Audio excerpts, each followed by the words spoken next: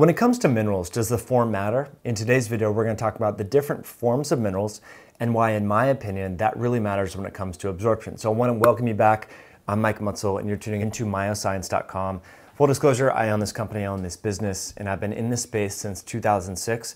I created this company to help people like you get access to really good raw materials that I was personally taking for myself, my family, and for my clients. So we're going to talk about minerals.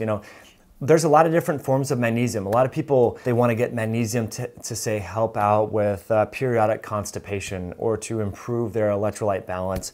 They might just go to Whole Foods or go on Amazon and buy magnesium citrate. Well, magnesium citrate, one thing you need to realize about why it's effective in the context of constipation is because it's very poorly absorbed. So when you take magnesium citrate, it basically ionizes into magnesium and citric acid, and that causes the kind of drawing in of water, the osmotic capacity of those ions, and it helps you to go number two, right? And so in one of our formulas, it's actually called number two, has magnesium citrate in it for that specific reason. But presumably you're taking magnesium maybe to help to improve your blood levels of magnesium and increase tissue concentrations of magnesium. So in that context, you'd want a different form like magnesium bisglycinate chelate. Let me back up. I know that's a big word. Let's just break it apart. Magnesium, bis meaning two, glycinate for glycine, chelate meaning everything's chelated. So our principal raw material supplier for all of Myoxcience's minerals is Albion. Albion has been in business, I think, over 20 years. As long as I've been in this space, since 2006, they've been around.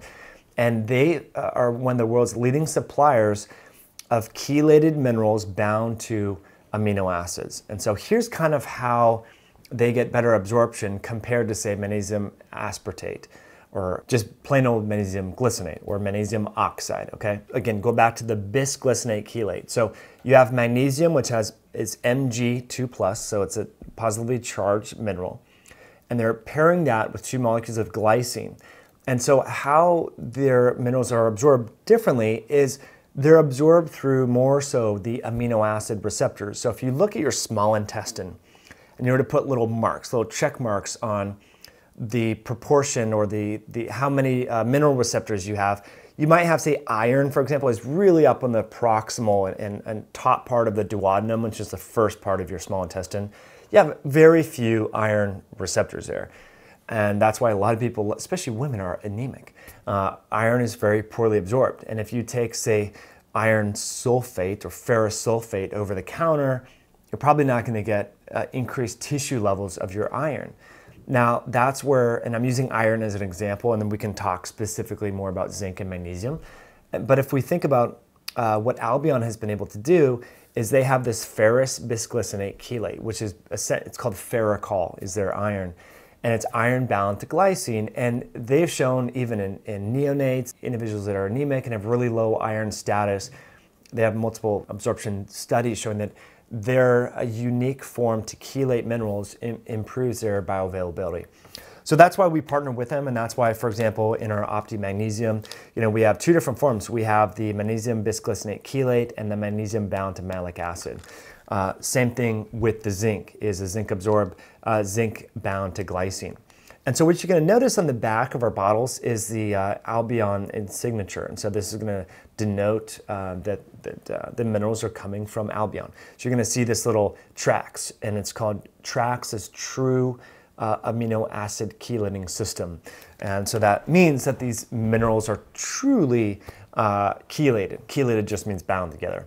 And so that's kind of what makes things different in terms of like when people ask, well, Mike, why Myoxcience compared to Jarrow and I don't want to pick on Jarrow, why compared to whatever I can get at Whole Foods. Well, if I were to sell you magnesium citrate or magnesium oxide, the cost of materials is really like a fraction of what it cost me to develop these formulations, and therefore I would have more profit margin, and I could theoretically make more money, but that's not really the goal. I want you to have better outcomes.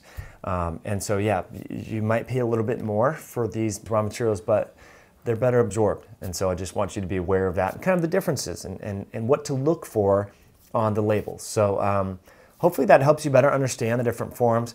There's nothing wrong with a little bit of magnesium citrate. We do have that in our DIY electrolytes. because we wanted something just to really make it affordable. And you're not taking super physiologic levels of that. It's 1 or 2 capsules, 100 to 150 milligrams of magnesium. But I wouldn't recommend 500 milligrams or over 250 milligrams of magnesium in the form of magnesium citrate, because it's just going to induce, bowel movement, or it will help to induce a bowel movement, which again can be helpful in a certain situation where you're constipated after a 5-day fast maybe, but you don't want to do that day in, day out, because that can cause its own malabsorptive issues. So hopefully that helps you better understand minerals. I'll put links to Albion below and some images so you have a better idea about how their minerals are different, and we'll catch you in a future video down the road.